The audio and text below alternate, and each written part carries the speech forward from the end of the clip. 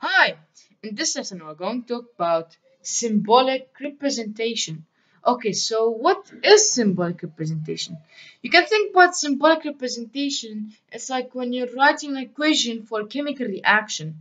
So, what do I mean? Let's take an example of carbon dioxide. A carbon combusting with what? It's combusting with oxygen gas.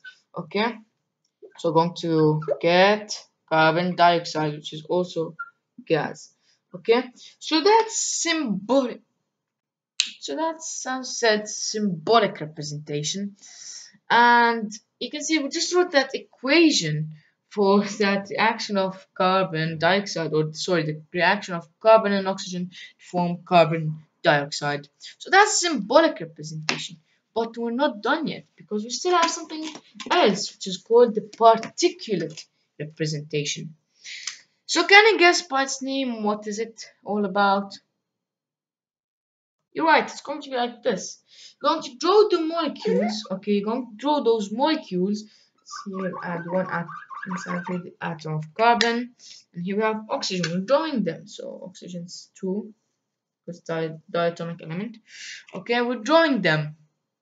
So we just drew them, but still they're not carbon dioxide. So put arrow after they combust. Of course, you need that a little bit of energy, so you can break that energy barrier and to react, so they can react. Okay, so you can see that they're going to form what?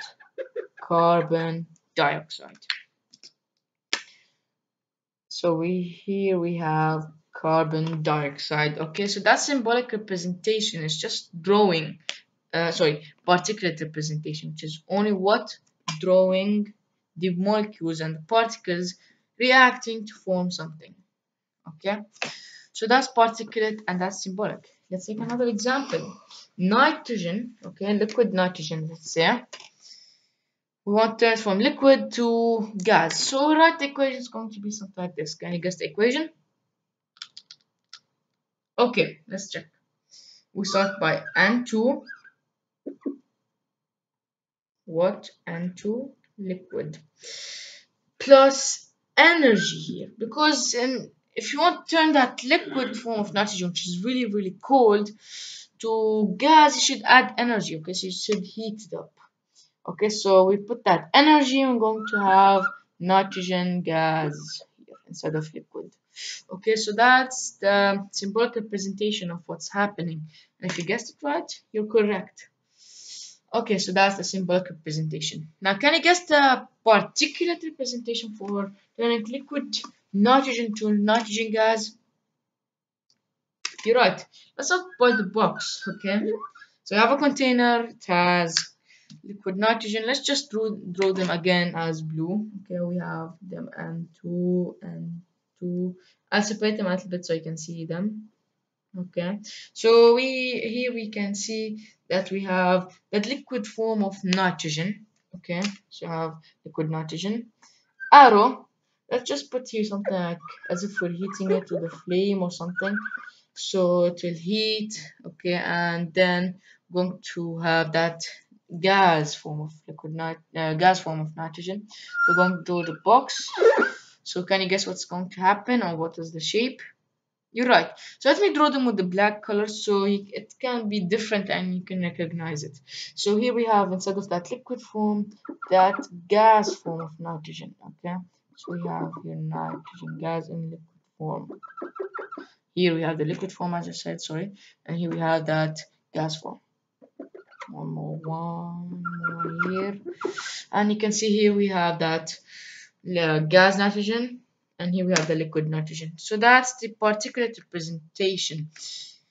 Okay, so we have one more point to talk about, which is the mass conservation, conservation of mass and conservation of matter. So who discovered the conservation of mass or the conservation of matter?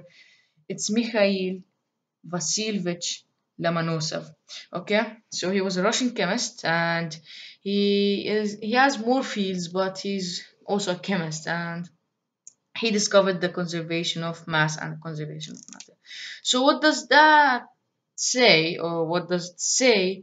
It says that, for example, it's an example here so you can understand it. if we have a chemical reaction, let's say we have H2 plus O2 arrow H2O, the combustion of hydrogen with oxygen. So we have H2 plus O2 arrow H2O. Okay, so you can see here that this equation is not balanced, but we can balance it. We write here 2H2O and so 2H2, and then we can put here 2H2O.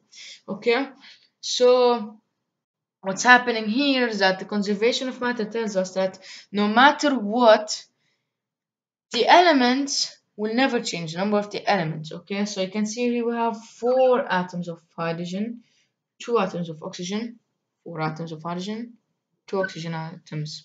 Okay, so it didn't change. What about the conservation of mass? Let's do it. Here you can see that we have 4 AMU 4 hydrogen, because we have 4 atoms, plus, let's see, 32 here for what? Or let's just say 16. Okay, that's the atomic mass unit for oxygen, 16. Okay, and let's take off this and put only 2, because just let's make it easy to understand. So you have H2 plus O2 arrow H2O.